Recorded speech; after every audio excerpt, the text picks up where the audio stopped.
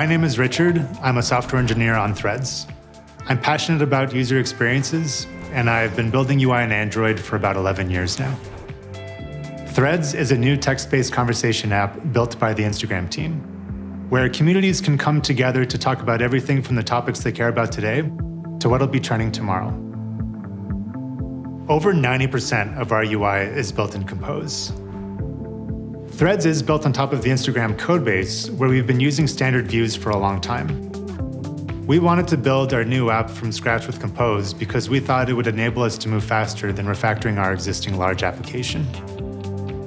We built and shipped Threads in 5 months, and this exceeded our speed expectations for how quickly we could build an app of this quality and at this scale. And a lot of the team was actually new to Compose when we started building this, but they found it really easy to get started, and they had a lot of fun using Compose. Compose provides all-encompassing modern APIs that ship with the app, and this let us spend less time worrying about backwards compatibility or missing features or differing functionality between different versions of Android. Because Compose code ships with the app, we can also step through our system UI code while we're debugging our app, which is super helpful. Compose's design encourages a modular and plugin approach to development. One example is modifiers. Modifiers provide all sorts of functionality that are inherently reusable.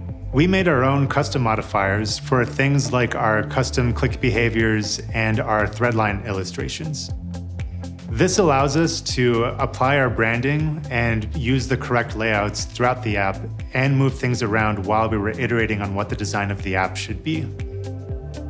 Compose has reached the point where it does pretty much everything we need it to. But it was easy to interoperate with views as necessary, and we did that in a couple of places. One was with our videos, and the other one was the media picker in our composer. We made sure that Threads would resize properly on large screens and foldables, and I think the way Compose is designed actually made it really easy for Threads to just work through these types of configuration changes.